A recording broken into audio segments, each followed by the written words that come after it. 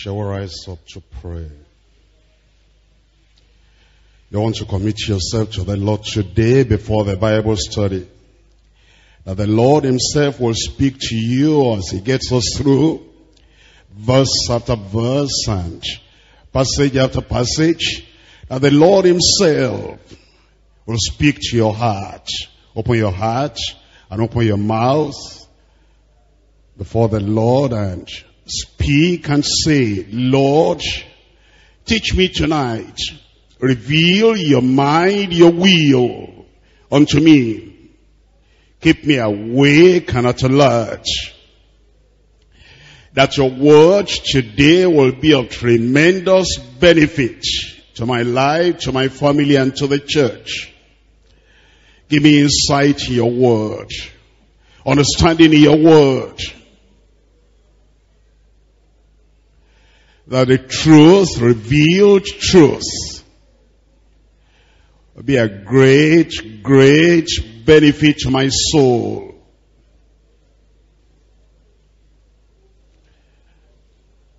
Pray that you will not be like the children of Israel that read and learned, studied the word every week, every Sabbath day. And yet the word did not profit them because they did not mix of faith in their hearts. Pray that the Lord will mix of faith in our hearts. There will be a willingness, a yieldedness, a surrenderedness to the Lord. That the Spirit of God himself will make a personal application of the word to your heart, to my heart, to your life, to my life, to your family, to my family. So that as believers we get stronger and stronger.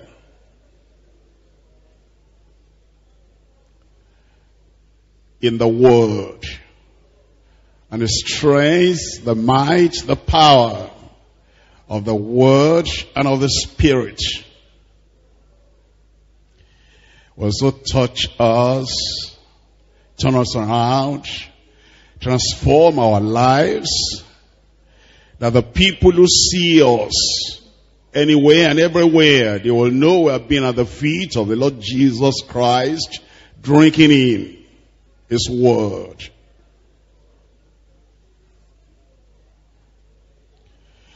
Pray that you will not be forgetful learners, forgetful hearers of the word, but we will be doers of the word.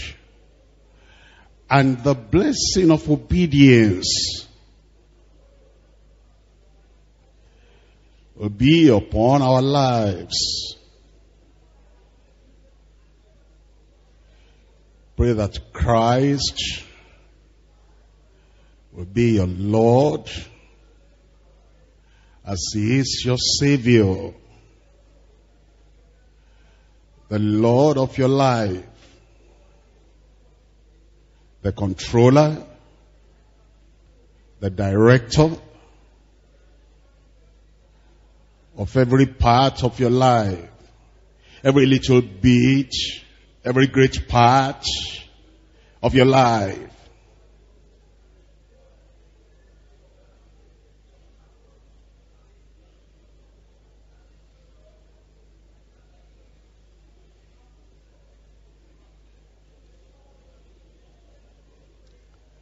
That the Lord will help you to make a personal application of what we read, what we learn, in your own life. That Christ, the Lord and King, Savior, Redeemer, Director, Leader, Controller of every part of your life, King of Kings and Lord of Lords.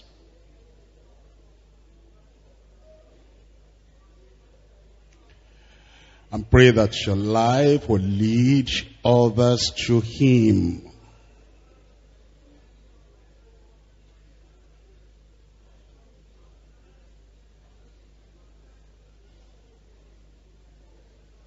That was enlightened in the word. Your light will so shine before men, and they will see your righteous life, your good works, and they'll glorify our Father who is in heaven because of you.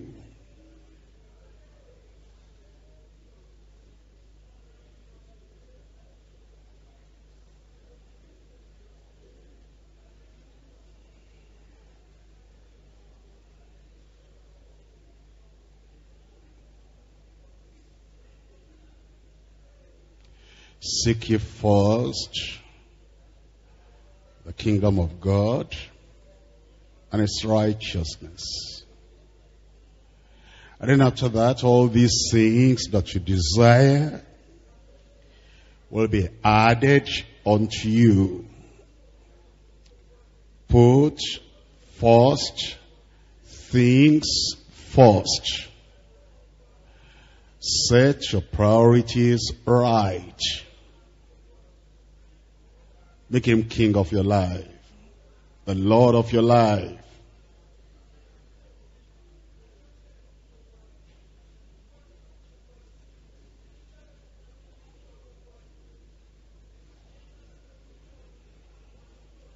The Lord of the whole family. That every step you take, every word you speak, every decision you make, every habit you form will be under the control of a Master and King, Lord Jesus.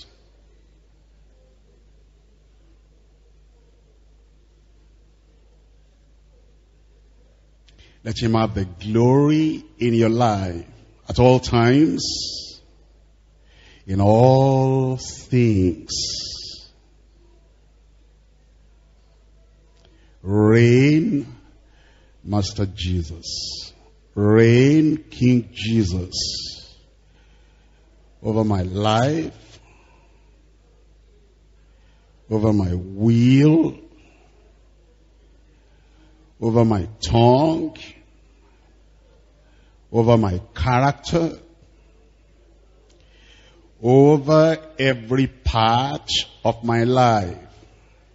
Be the Lord and be the King.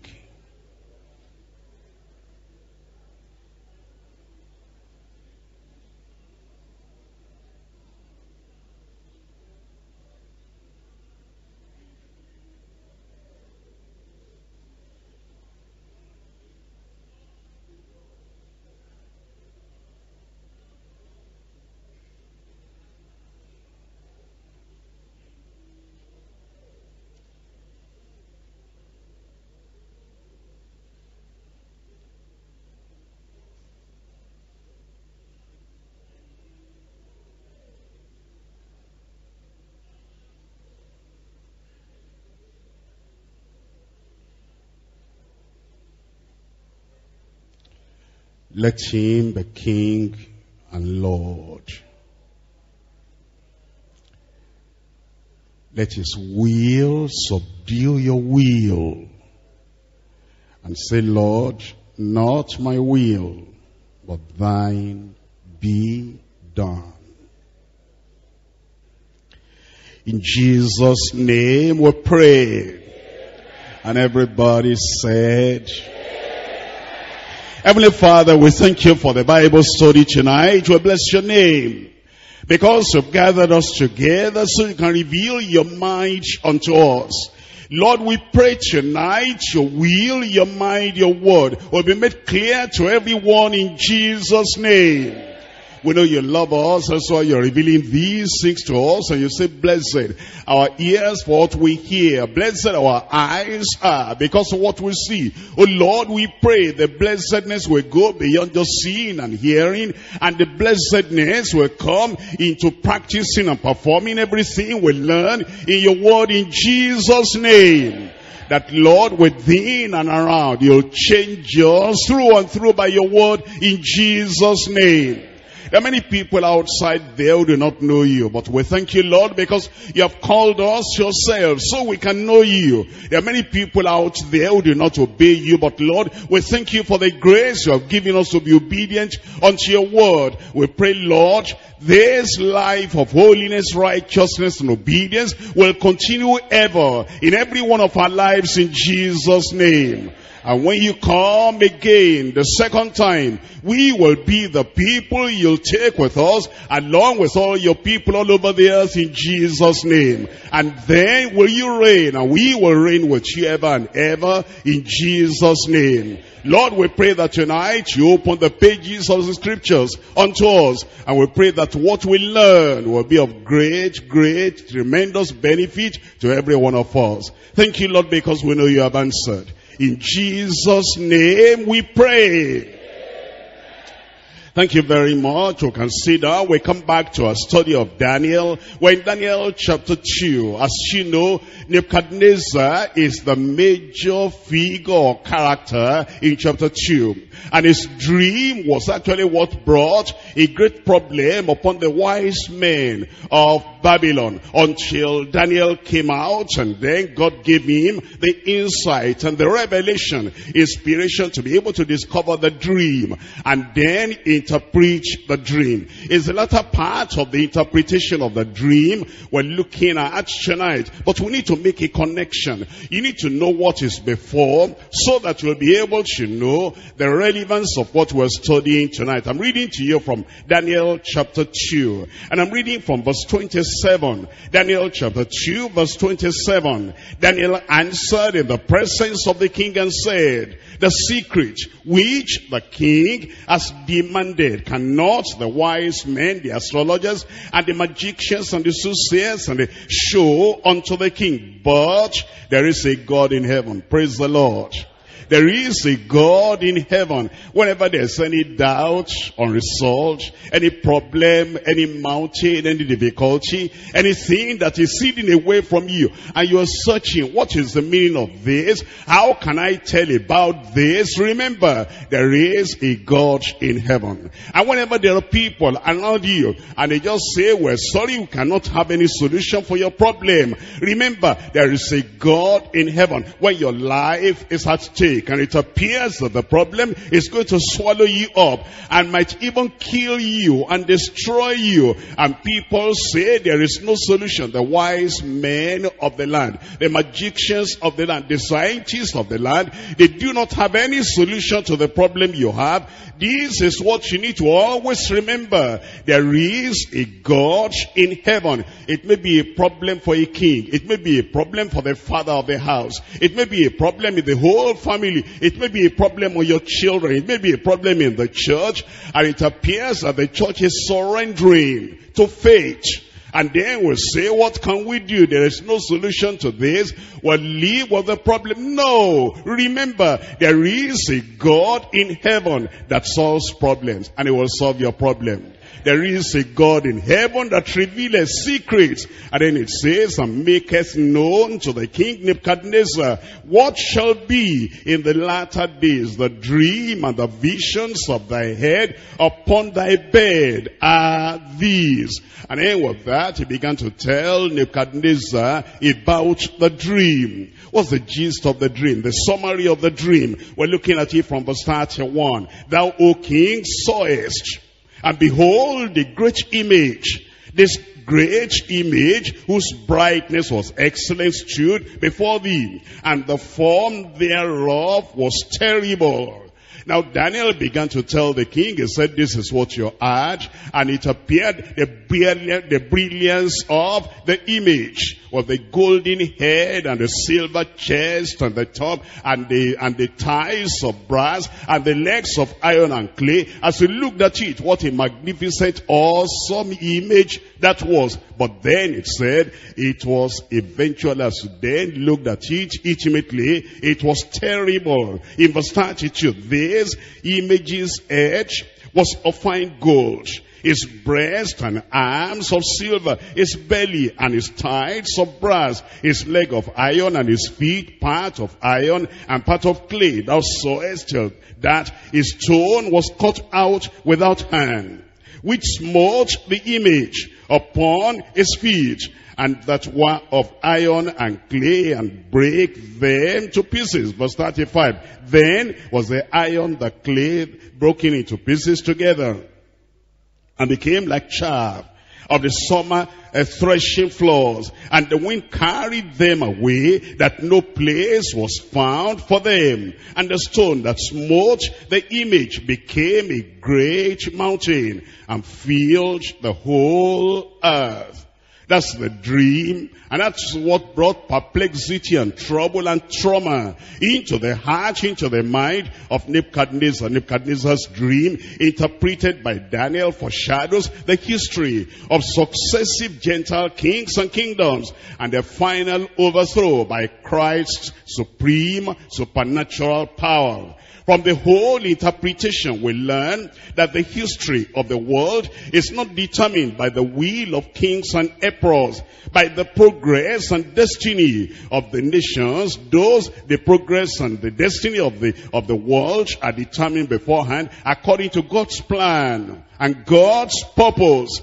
The Assyrians didn't know that. The Egyptians didn't know that. The Babylonians didn't know that. The Persians didn't know that. They thought it was by their army, by their power, by their strength, by their military genius. That's how they overcame. But everything had been outlined in the mind of God, and now he revealed it to Daniel and said, this is the interpretation of the dream, the character of these successive kings, and the part they take in general order of events is expressed by the position and the value of the different minerals in the image. The image reveals that there is a certain continuity in the history of the successive monarchies and kingdoms. Because you see, it was a kind of solid image. Although you have gold, and you have silver, you have brass, you have iron, you have clay, yet there wasn't any space. It was all together. And yet, because the minerals were different, it tells us they didn't have really harmonic unity, harmony and organic unity.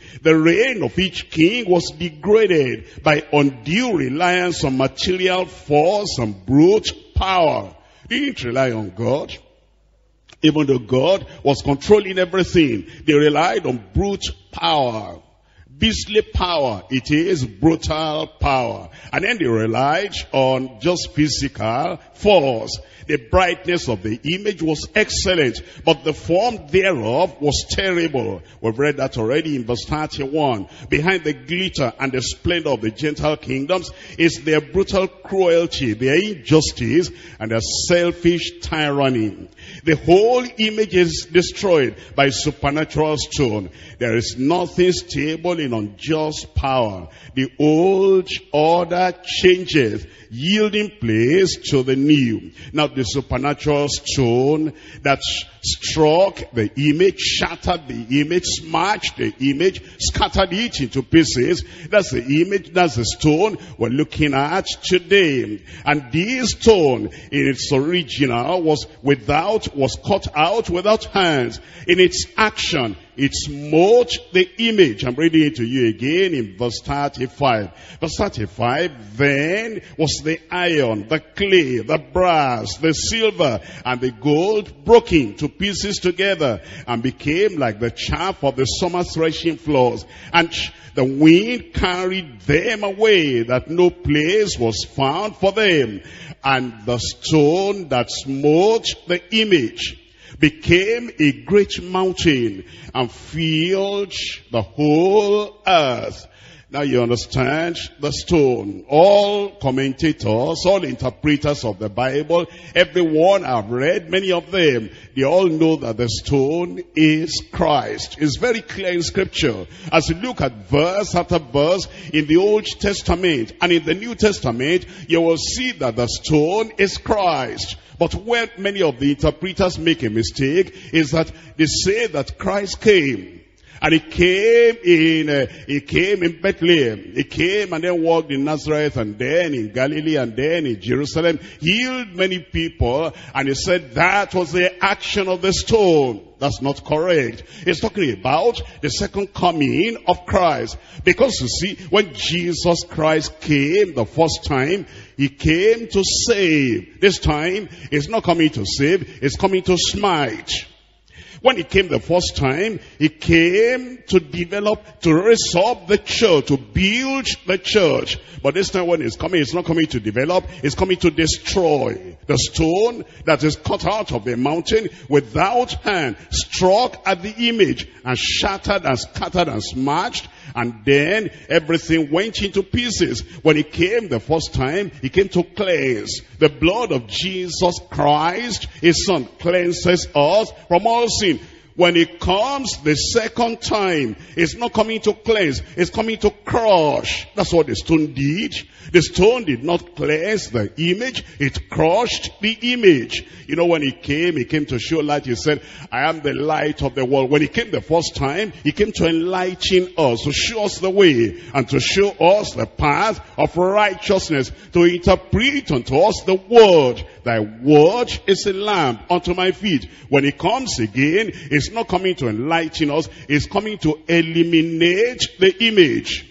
The stone will strike at that image. Everything will crumble and be crushed into pieces and then will be carried away by the wind. When he came the first time, he came to purify. Because the blood of Jesus Christ purifies. But you see, when he comes the second time, it's not coming to purify, it's coming to punish. He came to justify the first time. When he comes the second time, he's coming to judge. He came to redeem. When he came the first time, in fact, many of the people, they wanted to make him a king.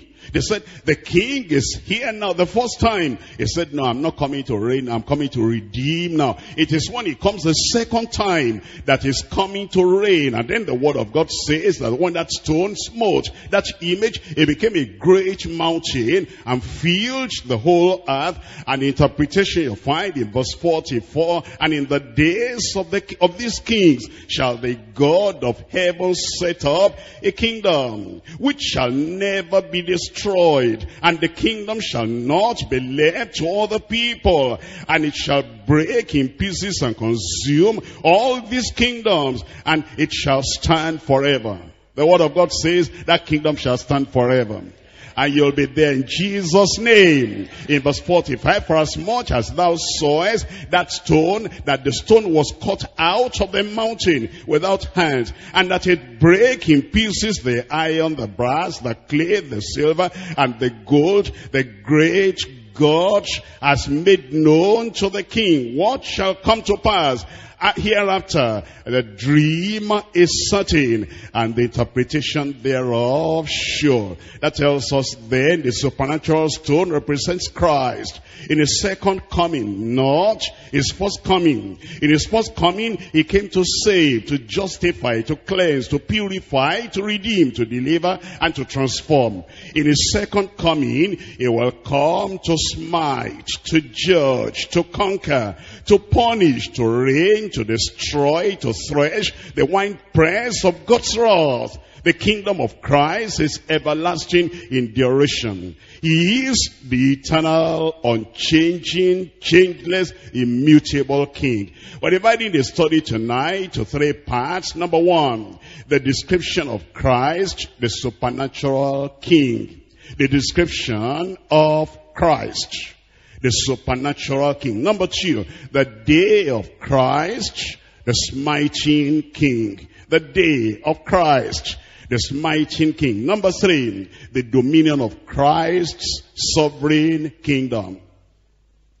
The dominion of Christ's sovereign kingdom. We come to number one, the description of Christ, the supernatural king. We're looking at it again in chapter 2 of Daniel, verse 34, verse 35. Thou sawest till that his stone was cut out without hands. Please notice that his stone cut out without hands, which smote the image upon his feet, that were of iron and clay, and break them to pieces. And in verse 35, then was the iron, the clay, the brass, the silver, the gold broken to pieces together, and became like the chaff of the summer threshing floors, and the wind carried them away, that no place was found for them. And the stone that smote the image became a great mountain and filled the whole earth. So stand to what we need to understand, that this stone has some qualities. Number one, it's a supernatural stone. Number two, it's a stumbling stone. Number three, it's a scorned stone. Number four, it's a special stone. Number five, it's a smiting stone. Number six, it's a shattering, smashing stone. Number seven is a sovereign stone. I want you to look at the word of God. Number one is a supernatural stone. Have you seen it where I read to you in verse 34? Thou sawest till that his stone was cut out without hands. Without hands. That means without human agency. Have you thought about the life of Christ? The conception of Christ was without human agency. The birth of Christ without human agency. The sinless life of Christ was without human agency. Then he died.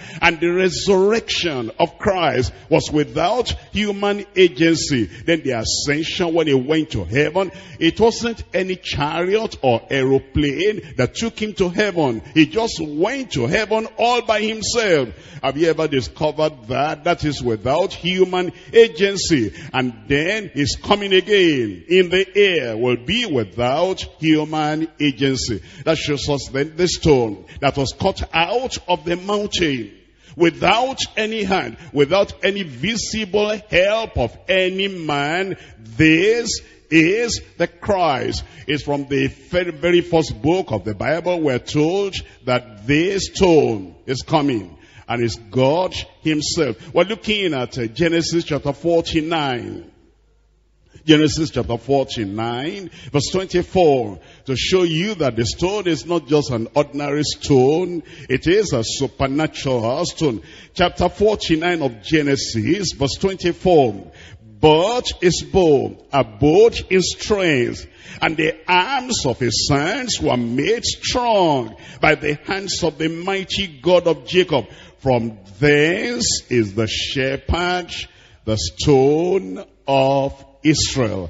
That is a supernatural stone right there. But you understand, number two, Jesus Christ is also the stumbling stone. You know, the Jews stumbled about him. They didn't understand him. Therefore, they stumbled at that stone. We're looking at Isaiah chapter 8.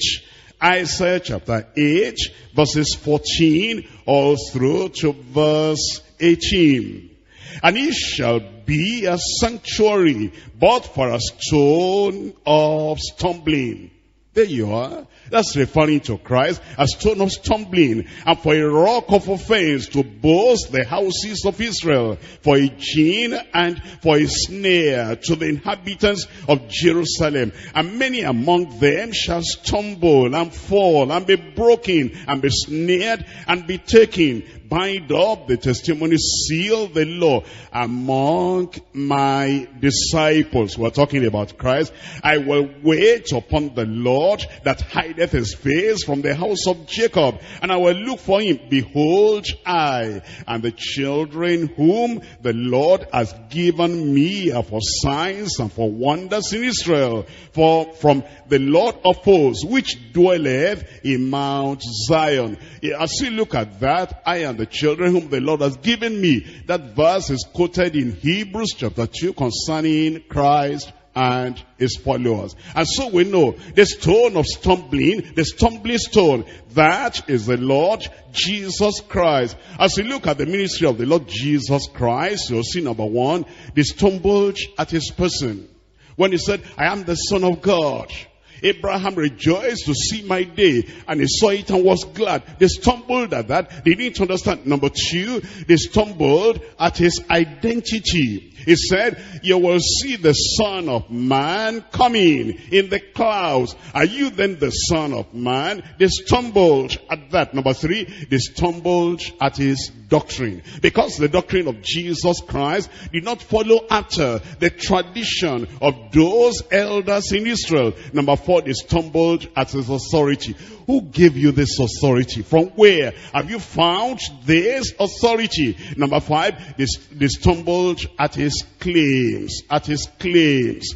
What he claimed to be, his person, his authority, his origin, his background, his everlasting nature. They stumbled at his claims. Number six, they stumbled at his miracles. Do you remember they said, don't mind him? That's what they said. We know that he is a sinner, but how did he open my eyes? We have never heard that since the world began, anybody opened the eyes of the blind. They stumbled at his miracles. Number seven, they stumbled at his practices. They went through the field, and then his disciples took those ears of corn and they ate, and they said, why is it your disciples are doing that which is unlawful on the Sabbath day? They stumbled at him. You know what Jesus was? Number one, the supernatural stone. Number two, the stumbling stone. Now, number three, he was the scorned stone. The scorned stone. You know, they scorned him. They despised him. They rejected him. We're looking at Psalm 118. Psalm 118. He was scorned. He was despised. He was rejected. In Psalm 118 verse 22, the stone which the builders refused is become the headstone of the corner. This is the Lord's doing. It is marvelous in our eyes. And you know that that is applied to the Lord Jesus Christ. He himself applied that to himself. Look at Mark chapter 12. Mark chapter 12, I'm reading from verse 6. And Jesus Christ, he showed that he was a stone. He said, when you read Daniel, and you see that stone smashing and smiting and shattering that image, you know that that is referring to the very Son of God, Jesus Christ, our Lord and Savior. See what he said himself. Mark chapter 12, verse 6. Having yet therefore one son is well beloved, he sent him also last unto them, saying, they will reverence, they will honor, they will respect my son. But those men said among themselves, this is the heir, come, let us kill him, and the inheritance shall be ours. And they took him and killed him and cast him out of the vineyard. What shall therefore the Lord of the vineyard do? He will come and destroy the husbandmen and will give the vineyard unto others. Have ye not read this scripture? The stone which the builders rejected is become the head of the corner. This was the Lord's doing, and it is marvelous in our eyes. Can you see Jesus Christ applied that to himself? He said, I'm the one that is referring to. I am the Son, the well-beloved of the Father. I have come to you, and then you have rejected what I'm saying. It shows that I'm the scorned stone. Number 4, it was a special stone. Number 1, supernatural. Number 2 is the one that we know as the stumbling stone. Then number 3 is the scorned stone. Then number 4 now is a special stone. We're looking at Isaiah again, chapter 28, the special cornerstone. Isaiah chapter 28, we're looking at verse 16. Therefore, thus says the Lord God, behold, I lay in Zion for a foundation, a stone, a tried stone, a precious cornerstone, a sure foundation. He that believeth shall not make haste. In verse 17, judgment also will I lay to the line, and righteousness to the plummet, and the hail shall sweep away the refuge of lies, and the water shall overflow the hiding place.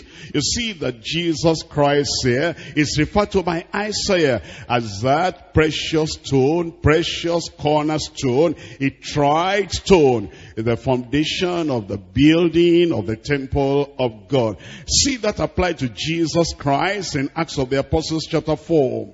Acts chapter 4, we're looking at verse 10. In Acts chapter 4 verse 10, be it known unto you all and to all the people of Israel that by the name of Jesus Christ of Nazareth, whom ye crucified, whom God raised from the dead, even by him does this man stand here before you whole. This is the stone which was set at naught of you builders, which is become the hedge of the corner. Neither is there salvation in any other, for there is none other name under heaven given among men whereby we must be saved. And so we know that Jesus Christ is that unique personality, special one, the special stone, the special cornerstone, and it is on him we rely if we're going to have salvation, if we're going to build anything lasting, anything enduring, any life, any ministry, any church, any kingdom, not built on this cornerstone will eventually be destroyed. Number 5 is the smiting stone. The smiting stone. That is the stone that grinds the kingdoms of this world into powder. And then the wind will come and blow everything away. You'll not see a trace of it anymore. We're looking at Matthew chapter 21, the smiting stone. Matthew chapter 21, we're looking at verse 42. 21:42. Jesus says unto them, did ye never read in the scriptures, the stone which the builders rejected, the same is become the hedge of the corner. This is the Lord's doing, and it is marvelous in our eyes. Therefore I say unto you, the kingdom of God shall be taken from you and given to a nation bringing forth fruits thereof. Verse 44, whosoever shall fall on this stone shall be broken, but on whomsoever it shall fall, it shall grind him to powder. That is, if you come to the stone by yourself, and you fall on your face before the stone, before the Lord Jesus Christ, and you crumble in the ground by yourself, and you are broken, your heart is broken, break up your fallow ground, and in repentance to turn to the Lord, then you'll have mercy. But if you wait long time until the stone will fall upon you, and then he'll grind you to powder. And that's what we're told in Daniel chapter 2, that stone came. It was taken out of the mountain without hand, and then it smashed the image, and then it ground it to powder or to chaff, and then the wind blew it away. Number 6 is the shattering stone. This is the stone that shatters, that scatters, that smashes. The stone that totally breaks up everything. We're looking at Luke chapter 20 verse 17. Luke chapter 20. And we're reading it from verse 17 and verse 18. Luke chapter 20, reading from verse 17. And he beheld them and said, what is this then that is written? The stone which the builders rejected, the same is become the hedge of the corner.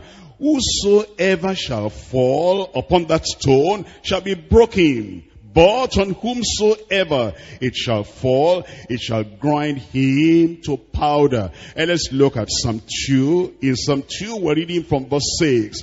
Why don't we go back to verse 1? Psalm 2, reading from verse 1. Why do the heathen rage And the people imagine a vain thing. The kings of the earth set themselves together against the Lord and against his anointed, saying, let us break their bands asunder and cast away their cords from us.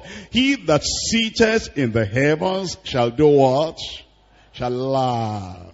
And that was what God did when Pharaoh said, who is that God? He that sitteth in the heavens shall laugh. And then when that Goliath came out and he said, give me a man. If I defeat him, then I conquer the whole of the nation of Israel. Goliath, you don't know what you are talking about. That is the very nation where God puts his name. You cannot conquer them because you cannot conquer God. God laughed at him. And then Nebuchadnezzar said, if I want to throw you into the fire, who is that God that will deliver you out of my hand?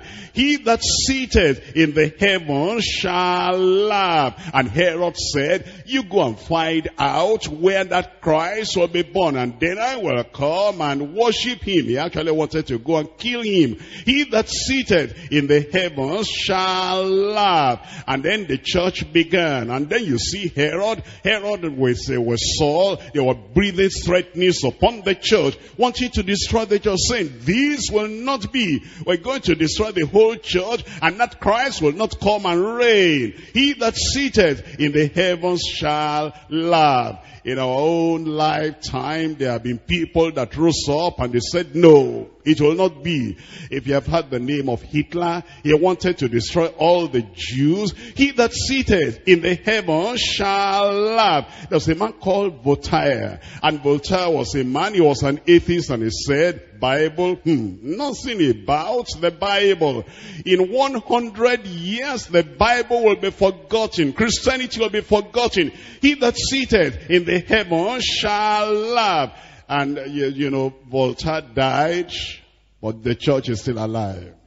I said the church is still alive. Not only that, 50 years after his death, the Bible Society bought his house over, and then bought his printing press over, and in that house, with his printing press, they began to roll out millions of Bibles to cover the whole earth. The man that said Christianity will not remain, Christianity is still here. And then his house was turned to the printing press that, was taking Bible all over the world.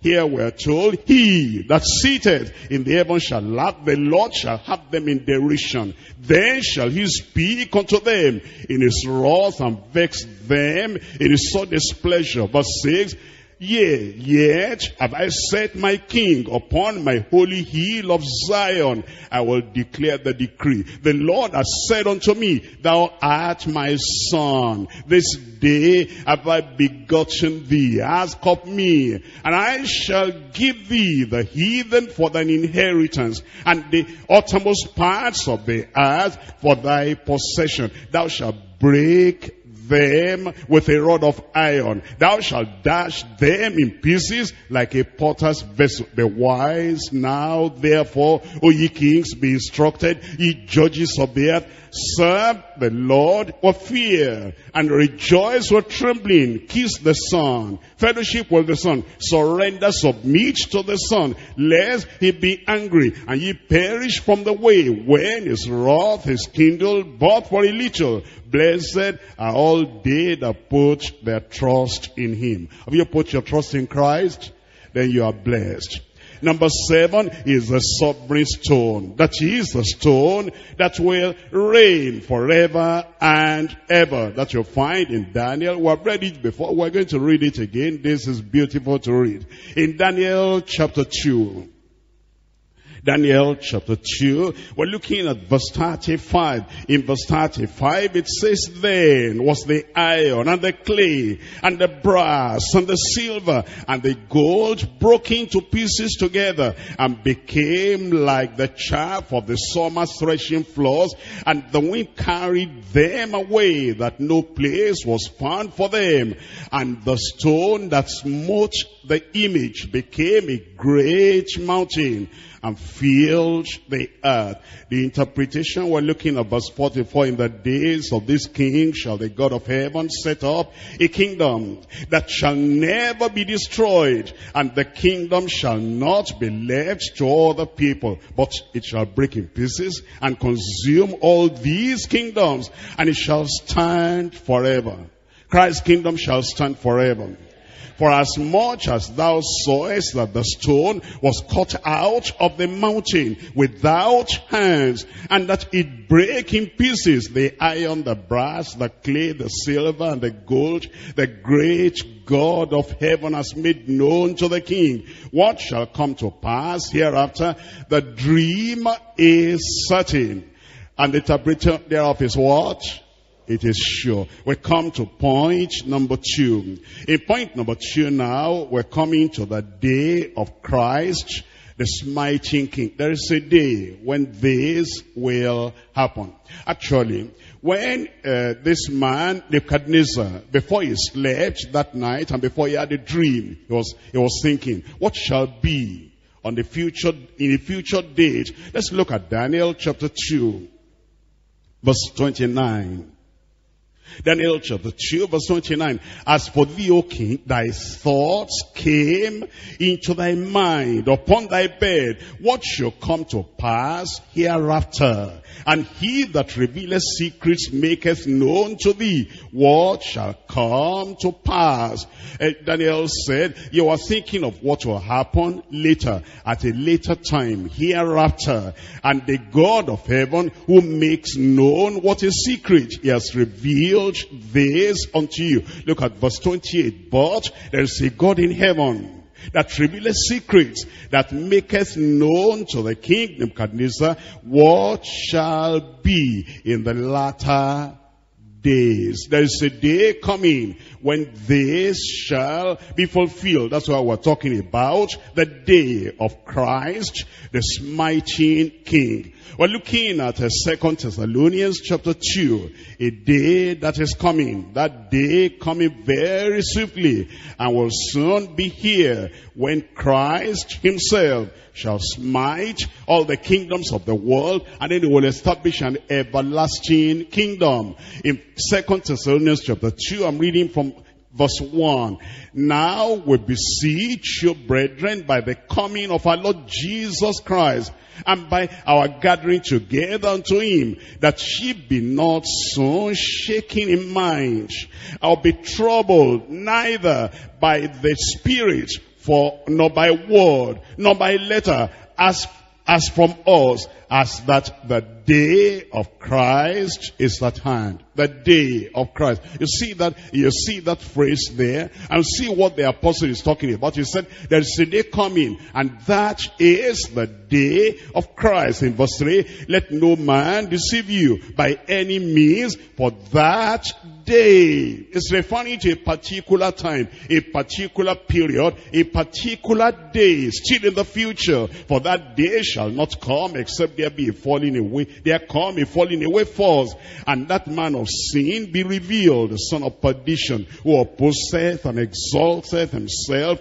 above all that is called God, or that is worshipped, so that he, as God, sitteth in the temple of God, showing himself that he is God. Remember ye not that when I was yet with you, I told you these things? And now ye know what withholdeth, that ye may be revealed in his time. For the mystery of iniquity doth already work. Only he who now letteth will let until he be taken out of the way.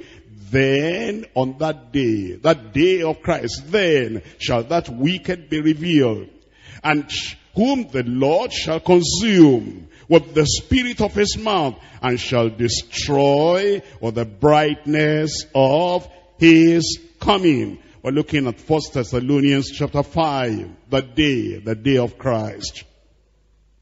In 1 Thessalonians chapter 5, verse 1, but of the times and the seasons, brethren, ye have no need that I write unto you, for yourselves know perfectly well that the day of the Lord so cometh as a thief in the night. That's another reference to the day The time, the period when the Lord will come is referring to when he will come again. You see the way Paul the apostle was talking to the Thessalonian believers, it's like it's still future, and yet we know Christ had come. He had come to die on the cross of Calvary. He had come to save. He had come to cleanse. He had come to redeem people unto himself. But there's still another coming that is being referred to here. And it says in verse 3. It says in verse 3, for when they shall say peace and safety, then sudden destruction cometh upon them, as travail upon a woman with child,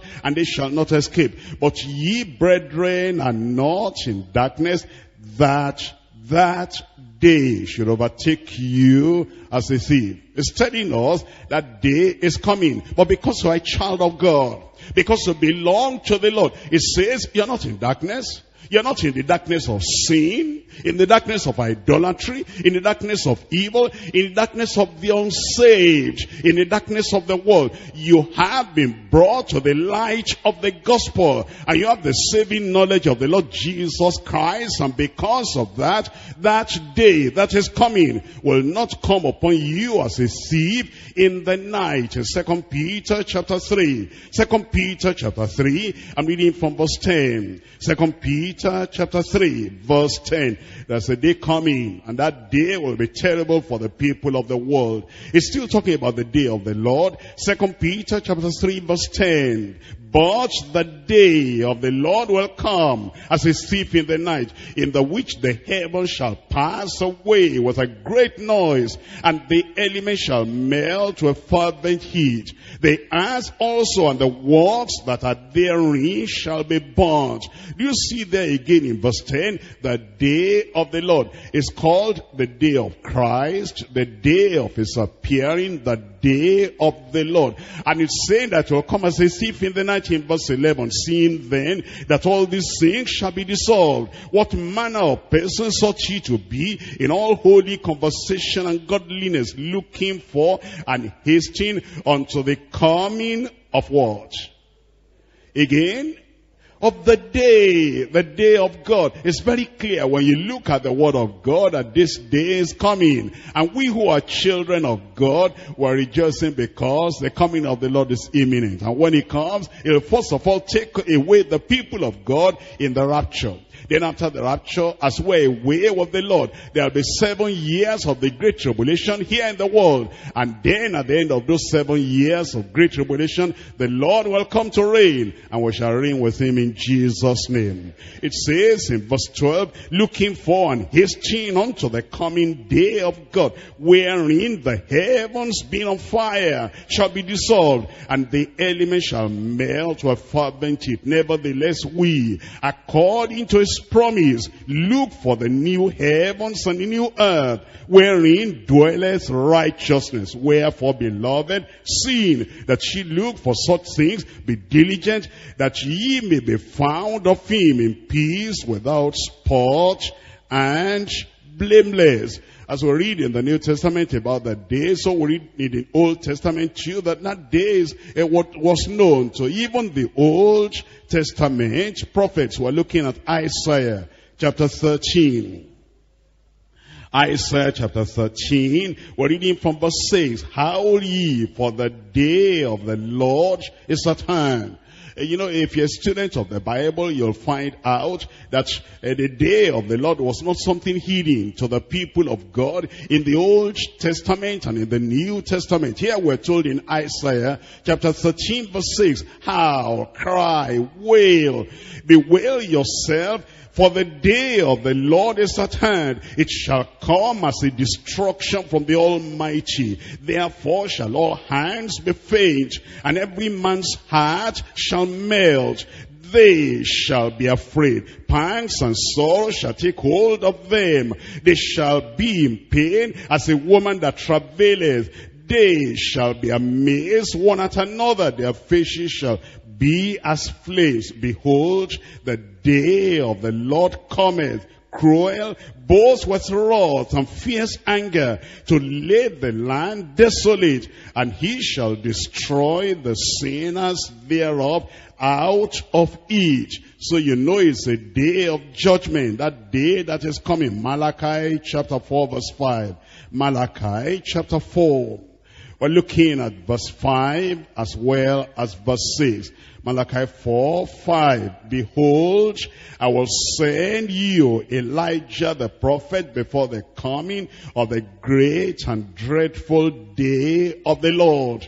Every time you hear about this day of the Lord, it is referring to the day of judgment, the day when the stone will smite that image, will crush that image, will scatter that image. Everything will be turned into chaff and powder, and the wind of judgment will carry everything away. It's the great and dreadful day of the Lord. And he shall turn the heart of the fathers to the children, and the heart of the children to their fathers, lest I come and smite the earth with a curse. Now you see what we're learning. But today is the period of the times of the Gentiles. And you know there's a period referred to as the times of the Gentiles. Look at Luke chapter 21. Luke chapter 21. I'm reading from verse 24. Luke chapter 21 verse 24. And they shall fall by the edge of the sword, and shall be led away captive into all nations. Jerusalem shall be trodden down of the Gentiles until the times of the Gentiles be fulfilled. The times of the Gentiles, that will come to an end at the day of Christ. The Gentiles were bad enough. Don't you remember the head of gold, the kingdom of Babylon? That's the times of the Gentiles. And then the chest and the arms of silver, the Medo-Persian Empire. Those are Gentiles. And then the thighs and the belly of brass, which is referring to the Grecian Empire. That's also the Gentiles. And then the legs of iron and clay, the Roman Empire. All that is for the Gentiles. And all that period of the times of the Gentiles, it will come to an end in the day of Christ. Then the times of the Gentiles will have been fulfilled, and it will be all over for the Gentile people. But right now, at this time, the price that Jesus paid on the cross of Calvary for our salvation and redemption, that price is still available for you and for me. And we can plunge ourselves into the blood of the Lamb and be forgiven and be cleansed. Jesus Christ has paid the whole price for our salvation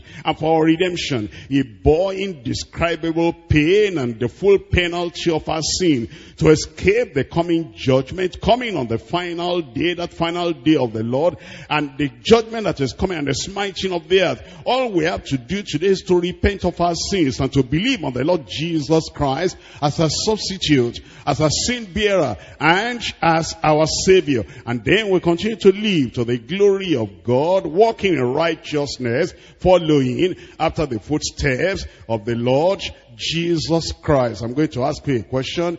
If the day that is coming is the day of judgment, if the day that is coming is the day of smiting the image and smiting all the Gentile kingdoms of the world, the day which we are now, what day is this one? Number one is the day of salvation. The day of salvation. The day of judgment has not come yet. The day of the smiting of the image has not come yet. Today, this is the day of salvation. If you are not saved, salvation is available tonight. You'll be saved in Jesus' name.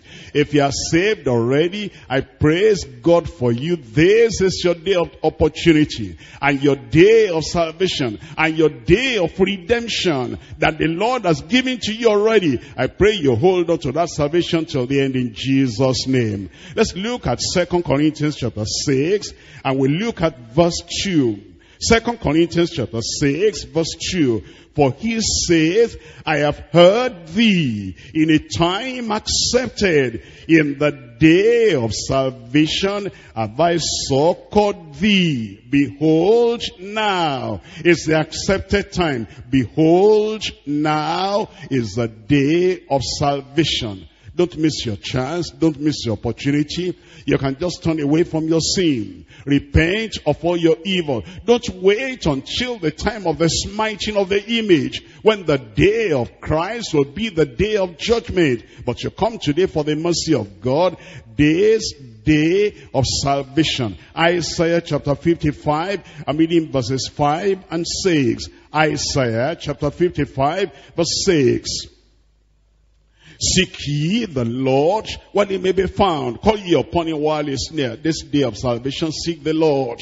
Call upon him while he is near. Let the wicked forsake his way, and the righteous man his thoughts, and let him return unto the Lord, and he will have mercy upon him and to our God, for he will abundantly pardon. No matter what sins you have committed, this is still the day of grace, the day of mercy, the day of forgiveness, the day of redemption, the day of salvation. Today you can come to the Lord, believe on the Lord Jesus Christ, and you will be saved. Isaiah chapter 1, I'm reading from verse 18. Isaiah chapter 1 verse 18. Come now. This is your day. This is your time.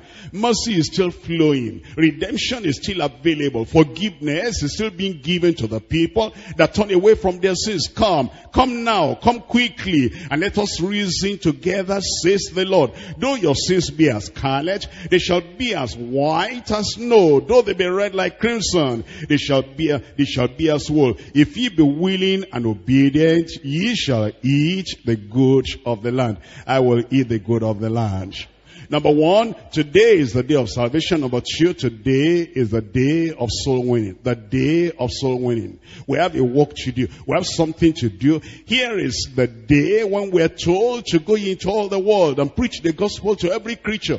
People can be saved today. People can know the Lord today. As you will go out and make it a day of soul winning. It tells us in John chapter 4. John chapter 4. I'm reading from verse 35. Say not ye, there are yet 4 months, and then cometh harvest. Don't say the day of harvest, the day of soul winning, the day of evangelism, the day of crusade. That's still future for months ahead. No, it's this very time. Behold, I say unto you, lift up your eyes and look on the fields, for they are white already to harvest.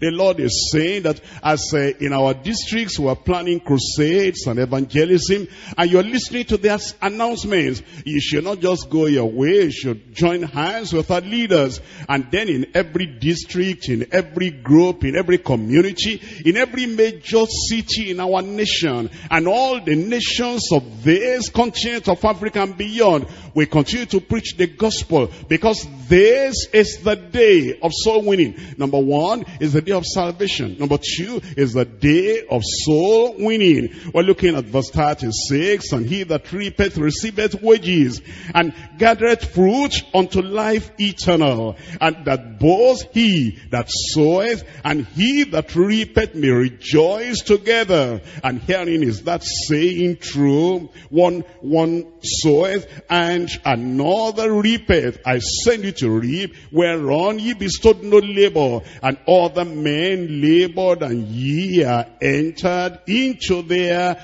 labors. Acts of the Apostles chapter 8. Acts chapter 8 verse 4. Therefore they that were scattered abroad went, where did they go? I said, where did they go? Everywhere, preaching the word.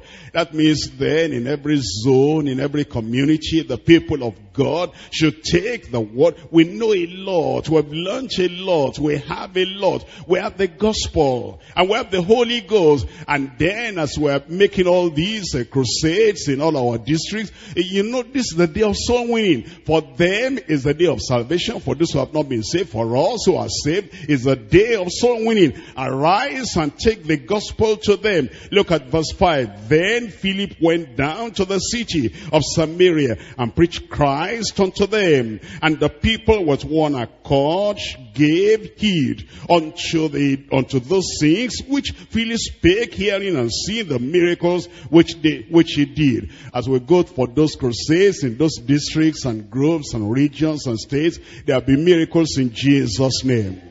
I said there will be miracles in Jesus' name. Philip was not an apostle. Philip was not a general superintendent. Philip was just one of the 7 workers leaders. But he went to Samaria, and miracles attended his soul winning activity. For our leaders in the districts and the groups and the regions and the states, miracles will attend their ministries in Jesus' name. In verse 7, for unclean spirits crying with loud voice came out of many that were possessed with them. It will happen again. And many taken with palsies, and that were lame were healed. And there was great joy in that city. Number 1, the day of salvation. Number 2 is the day of soul winning. Number 3 is the day of service. The day of service.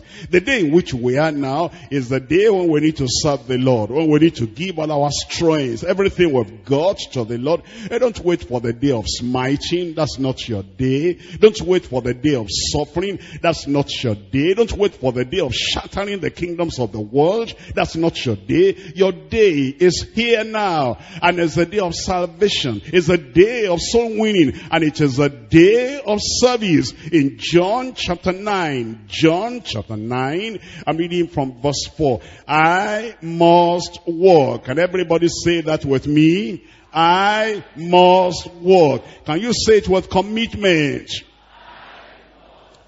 You will do it in Jesus' name. I must walk the works of him that sent me while it is day. While it is the day of service and the day of work, do it and work for the Lord. For the night cometh when no man can work. In Luke chapter 19, the day of service. Don't waste time. Don't waste your day. Don't waste your opportunity. Serve the Lord while you may. In Luke chapter 19 verse 13, and he called his 10 servants, and delivered them 10 pounds, and said unto them, occupy till I come. The Lord is coming. Keep occupied in the work of the Lord, and the Lord will bless the work of your hands in Jesus' name. We come to point number 3, the dominion of Christ's sovereign kingdom. The dominion of Christ's sovereign kingdom. We're back in Daniel chapter 2. Daniel chapter 2. And we're looking at verse 34, verse 35, verse 44, and verse 45. I'm starting from Daniel chapter 2, verse 34. Thou sawest till that his stone was cut out without hands, which smote the image upon his feet, that were of iron and clay, and brake them to pieces. Then was the iron, the clay, the brass, the silver, the gold broken in pieces together, and became like the chaff of the summer threshing floors. And the wind carried them away, that no place was found for them. And the stone that smote the image became a great mountain, and filled the whole earth.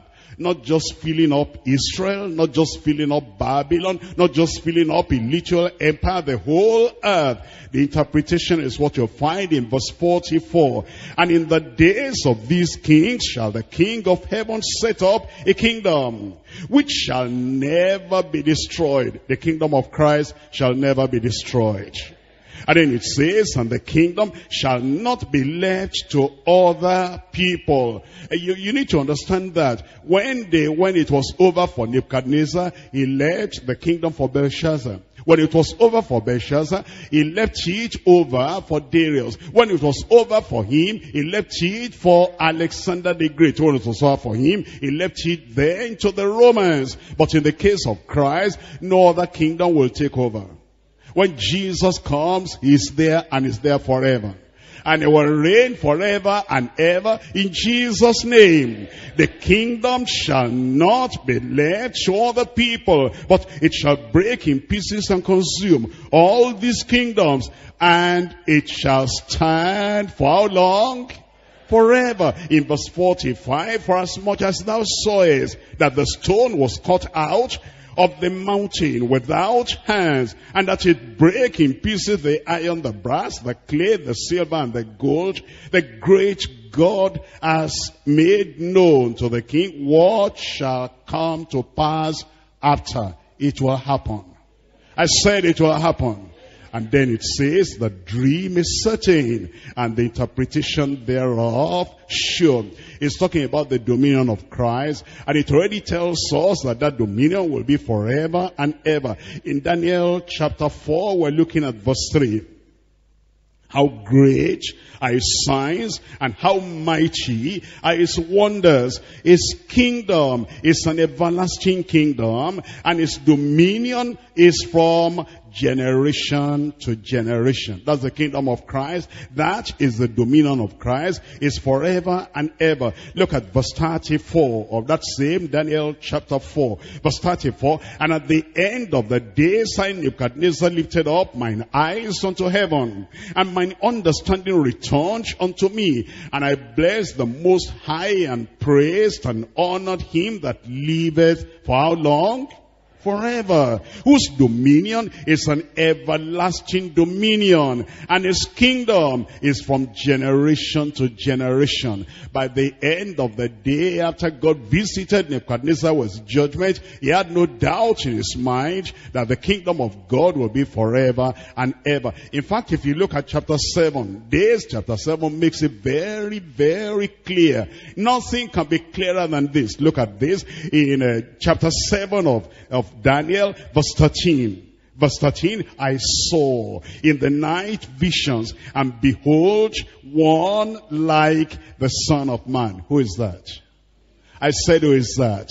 One like the Son of Man came with the clouds of heaven. Didn't Jesus say that over and over? He said, you will see the Son of Man coming in the clouds of heaven. And here Daniel saw it in vision. He said, I saw the Son of Man coming with the clouds of heaven, and came to the Ancient of Days. Who is that? That's God, Almighty God. Here is the Son, the only begotten Son of the Father, the Son of Man, the Son of David, and the Son of God, coming unto the Almighty God, the Ancient of Days. And they brought him near before him, and there was given him dominion and glory and a kingdom, that all the people and all nations and all languages shall serve him. His dominion is an everlasting dominion, which shall not pass away. His kingdom which shall not be destroyed. Praise the Lord, I'm going to be there. I said I'm going to be there. The kingdom that shall never pass. I will look at verse 27. And the kingdom and dominion and the greatness of the kingdom under the whole heaven shall be given to the people of the saints of the Most High, whose kingdom is an everlasting kingdom, and all dominion shall serve and obey him. Well, then we learn that the kingdom that is coming, which is the kingdom of Christ, will be forever and ever. In Psalm 72, we're reading from verse 7. Psalm 72, we're reading from verse 7. In his days shall the righteous flourish, an abundance of peace, so long as the moon endureth. He shall have dominion also from sea to sea, and from the river unto the ends of the earth. They shall dwell in the wilderness. They that dwell in the wilderness shall bow before him. All his enemies shall lick what? I will not be an enemy of God. I will not be an enemy of Christ. Because when Christ comes, and he comes in a dazzling glory, all those enemies will fall down to the ground. He'll smash them, and they will lick the dust. But those of us who belong to the Lord, we shall reign forever and ever with him. In verse 11, yea, all kings shall fall down before him. All nations shall serve him. Look at verse 17. In verse 17, his name shall endure forever. His name shall be continued as long as the sun, and men shall be blessed in him. All nations shall call him blessed.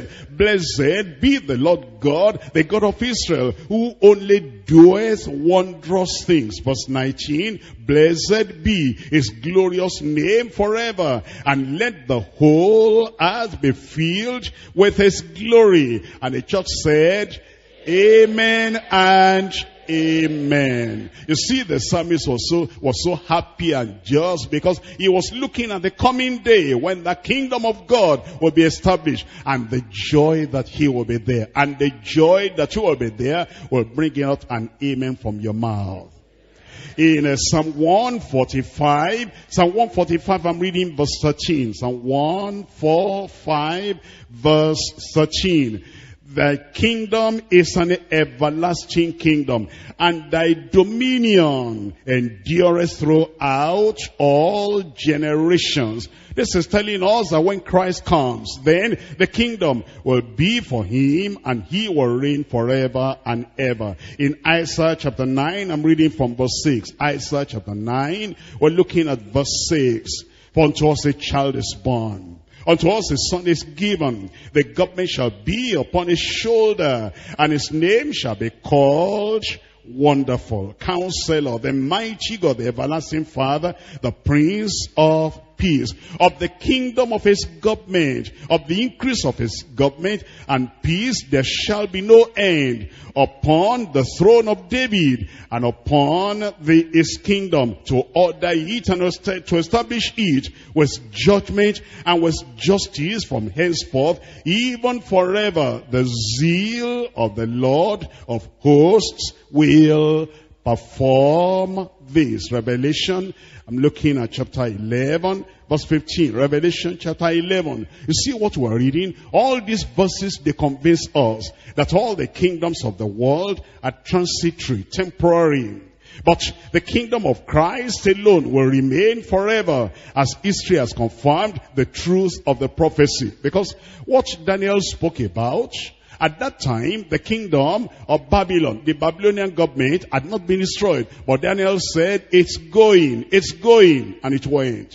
And then he came to Belshazzar, and he said, your kingdom is divided. It's numbered. You are weighed and found wanting. This very night you are going. And it went. And then he said, the Medo-Persian will come and they will go. They came and they went. And he said, the Grecian government will come and go. And it went. And the Roman Empire will come and go. And it's gone. Everything he has said, as he looked at the whole image, from the head to the chest, to the belly, to the thigh, and to the feet, you see, everything was fulfilled. The only one that remains to be fulfilled now is that stone.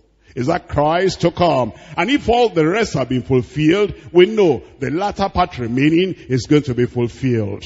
And Christ will set up an everlasting kingdom. Now, about the kingdom and about Christ, there are 4 things I want you to notice. Number 1, observe the immutability of Christ's kingdom. That means unchanging. It's forever there, immutable. Our King, our Lord Jesus Christ, shall reign forever and ever.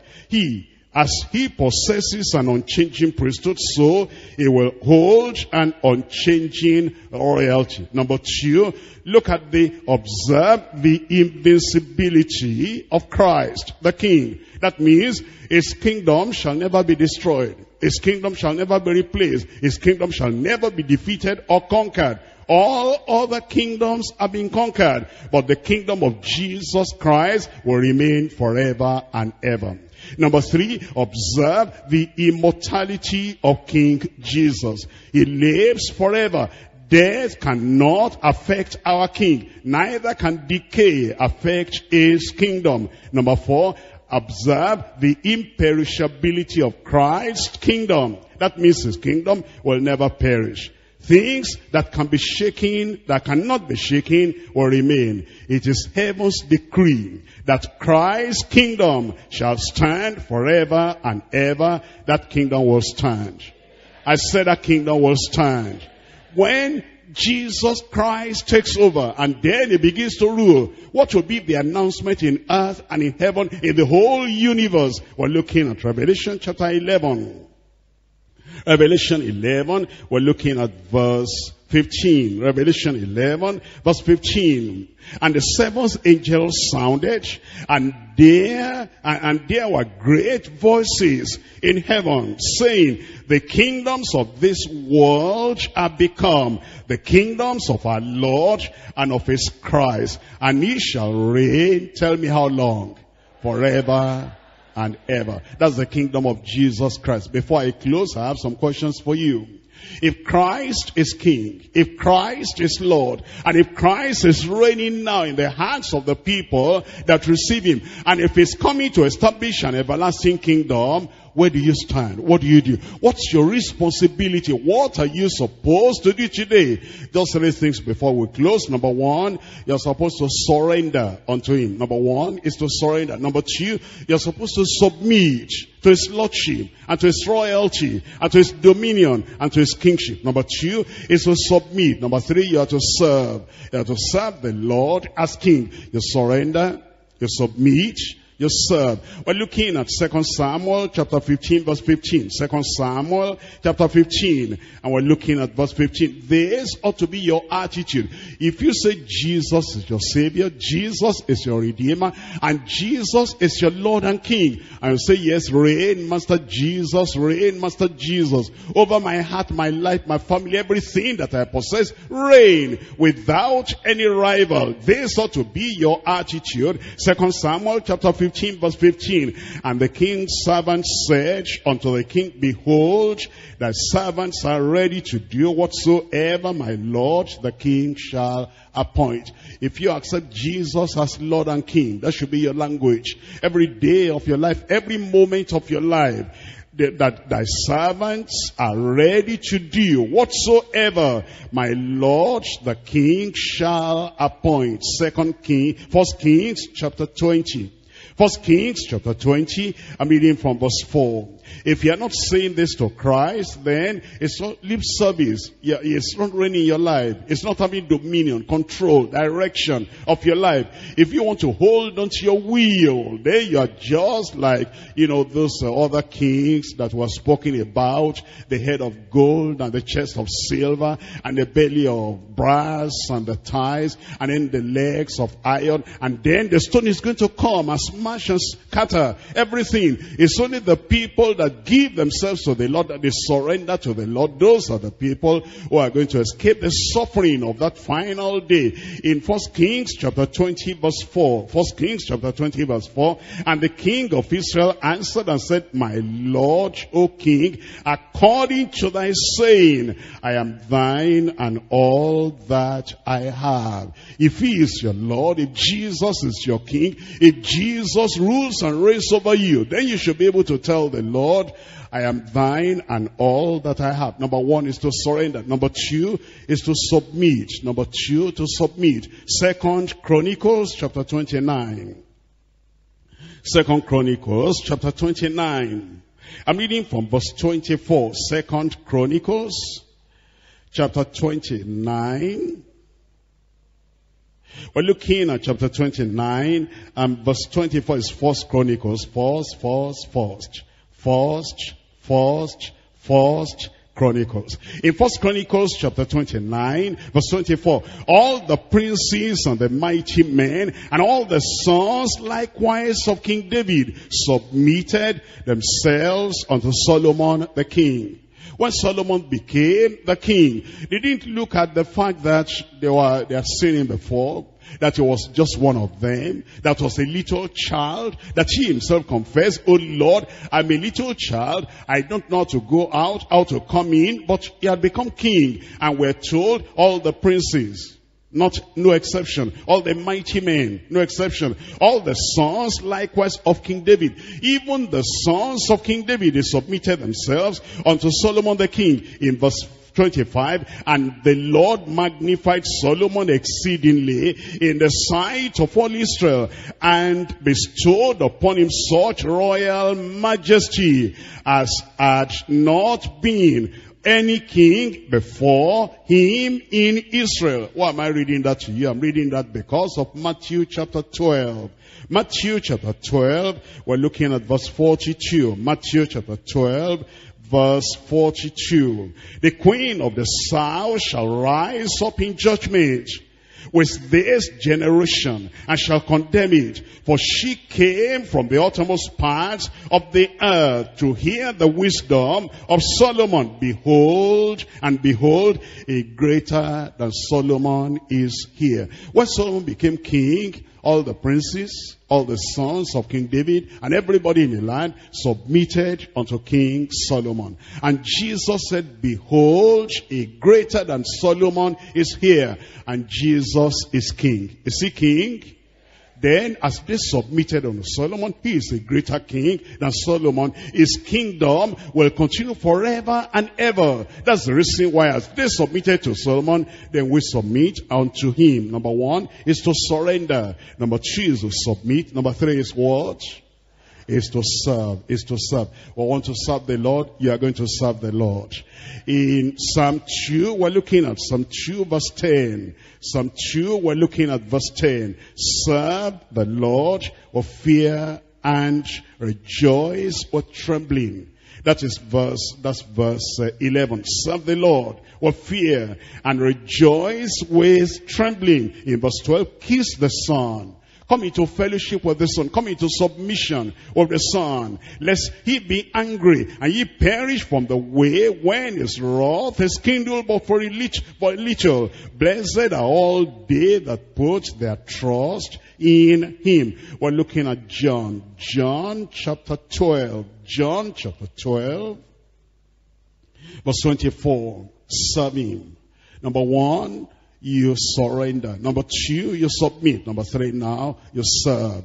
In John chapter 12 verse 24, verily, verily, I say unto you, except a corn of wheat fall into the ground and die. We must die to self. Self-will must die to that. Except a corn of wheat fall into the ground and die. It abideth alone. But if it die, it bringeth forth much fruit. This your life, by the grace of God, will bear fruit. You'll bear fruit unto life eternal. And great will be your reward in heaven in Jesus' name. He that loveth his life shall lose it. And he that hateth his life in this world shall keep it unto life eternal. Look at verse 26. If any man serve me, who is that man? I said, who is that person? You are the person you have served the Lord. If any man serve me, let him follow me. And where I am, there shall also my servant be. If any man serve me, him will my Father honor. I want to tell the Lord today that we believe in him, we trust him, we accept him, we own him as our Savior, as our Lord, as our King, and we surrender, we submit. We're going to serve him, and our service will bring many other people into the kingdom of God in Jesus' name. Let's rise up now and talk to the Lord in prayer. The Lord wants us to realize that he is King, he is Lord, and he wants us to have the right attitude to him as Lord and as King. Talk to the Lord in prayer and say, Lord, I come to you. Lord, I come to you. Lord, I come to you. I've heard you are going to reign. You are going to rule. And because of that, I submit myself to your authority and to your royalty. The royal authority and power. This is the day of salvation. If you have not been saved, you can call upon the Lord today, and the Lord will save you. Whosoever shall call on the name of the Lord shall be saved. Turn away from your sin. Turn away from your evil. Whatever conviction the Holy Ghost is bringing in your heart, you want to tell the Lord, oh Lord, here I am. I want to surrender my heart, my life, my will, all that I am. I want to surrender everything to you. He loves you. Come unto me, he said, all ye that labor and are heavy laden, and I will give you rest. The restlessness in your soul, he wants to take that away. The worry, the anxiety in your life, he wants to take that away. The pressure, the affliction in your soul, he wants to take that away. He is the King of kings and the Lord of lords. And is going to have an everlasting dominion, an everlasting kingdom.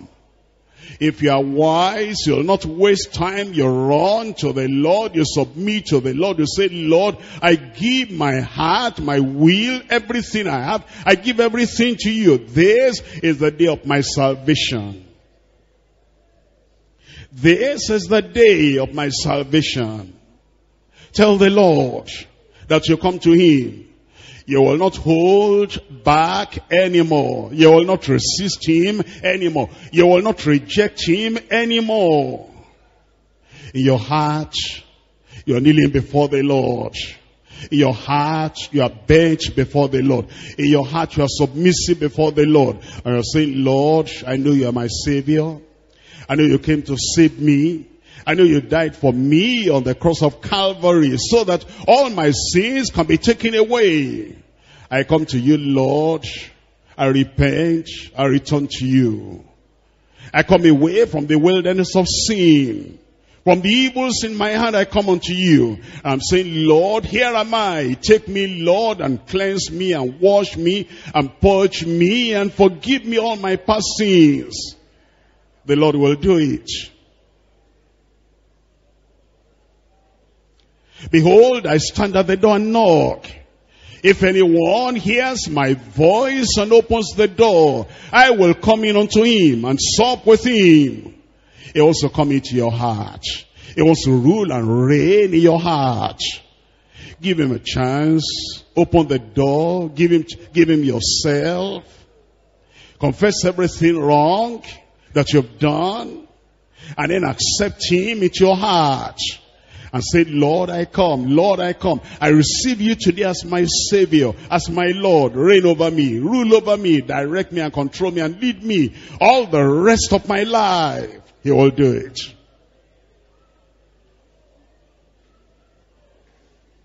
Today is the day of salvation. The future day will be a day of judgment.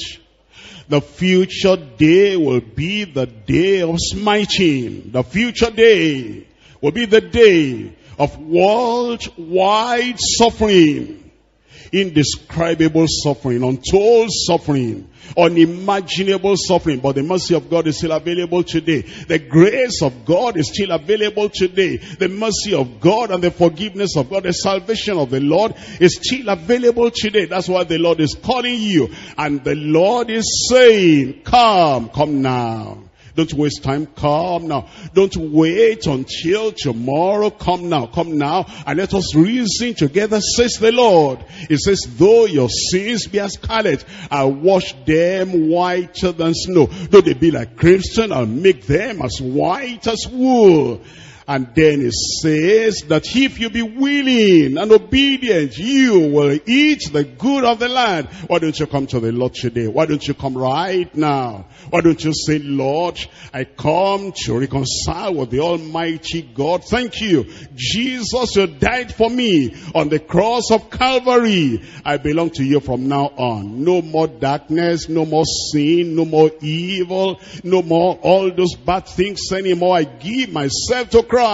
Do it right now. Do it right now. And the Lord will receive you. He will receive you. Then you will not perish. For God so loved the world that he gave his only begotten Son, that whosoever believeth in him should not perish but have everlasting life. That life is coming to you right now. As you just say, Lord, I'm saved. Lord, I come out of my sin. Lord, I come out of my evil. Lord, I come out of everything that is wrong. I come to you. Save me, Lord. Cleanse me, Lord. Forgive me, Lord. Receive me, Lord.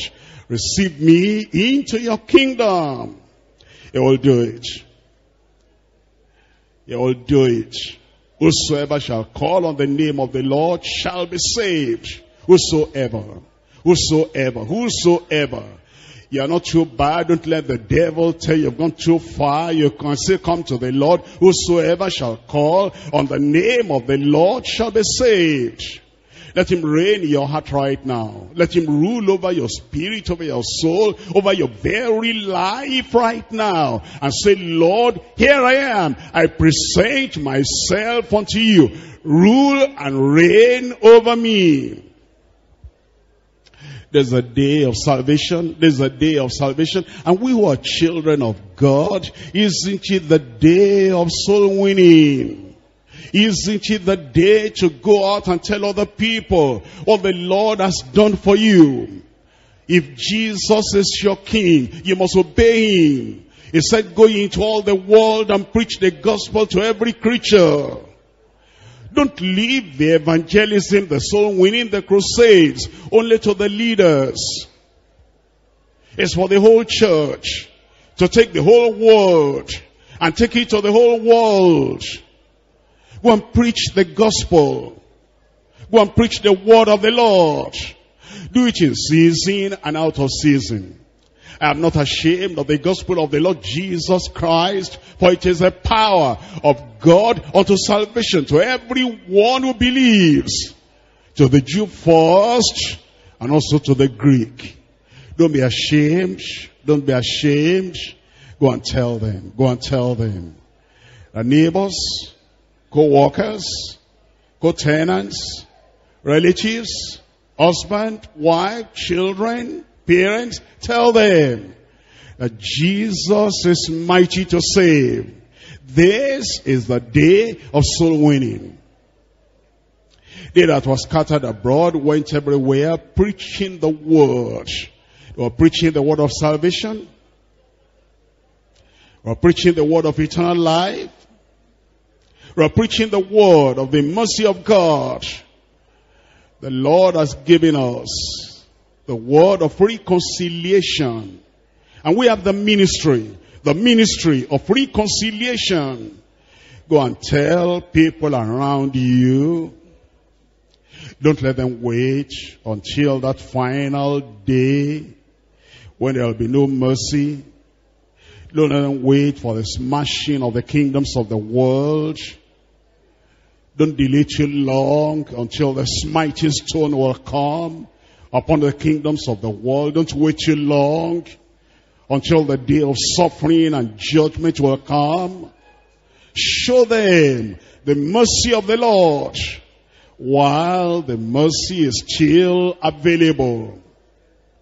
Tell them to run and come into the kingdom. Commit yourself to the ministry of soul winning. Commit yourself to the ministry of reconciliation. Commit yourself to the ministry of taking the gospel everywhere you go. Doesn't matter where you have one person to talk with, speak to them effectively, patiently, passionately, until they give their hearts, they give their lives unto the Lord.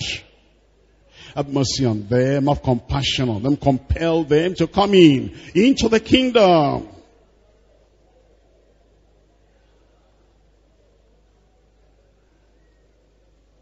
Show them the way. Don't let anybody who know you perish in their sins. Tell them you will forgive if they will only believe. He received them. He rejects none. He rejects none. Whosoever shall call on the name of the Lord shall be saved. Assure them. Assure them. The Spirit and the bride say, come. Let him that heareth say, come. And he who is willing, whosoever, let him take of the water of life freely. Invite them to come. Day of salvation, day of soul winning is a day of service. Are you serving the Lord? Are you only serving the world? Serving yourself? Why don't you take time, serve the Lord? The service of the Lord is profitable. The service of the Lord is rewardable.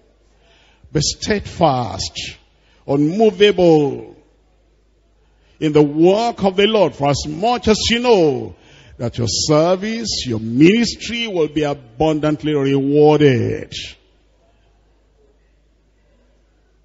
Don't be tired in the work the Lord has given you to do in His kingdom. Don't be weary. Serve Him. Serve the Lord. Give yourself unreservedly to the service of the King of Kings, to the service of the Lord of Lords.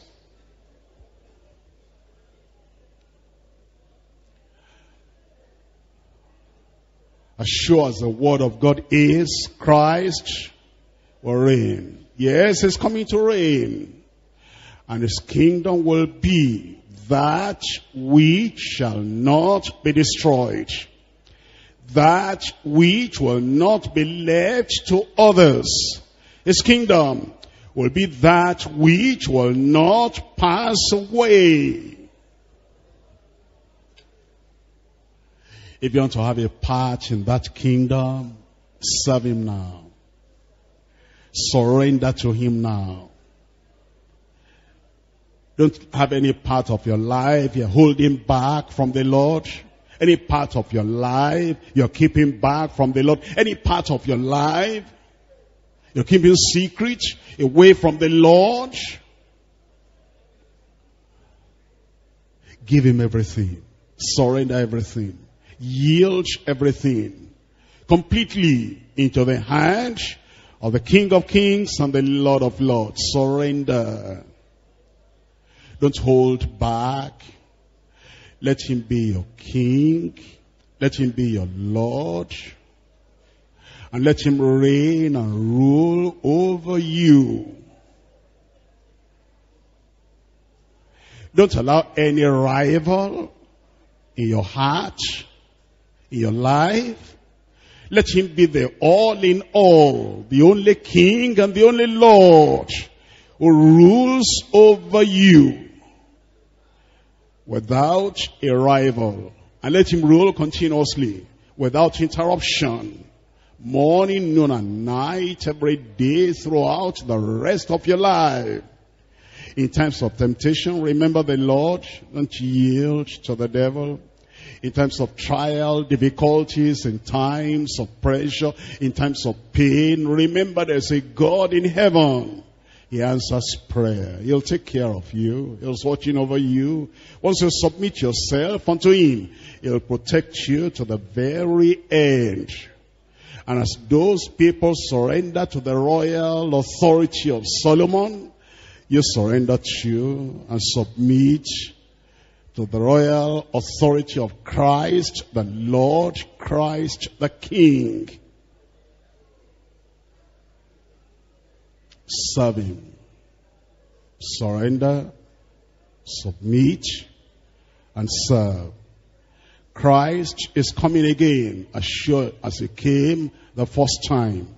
And when he comes, he will rule. And he's inviting you to come. Join him so you can reign and rule with Christ the King.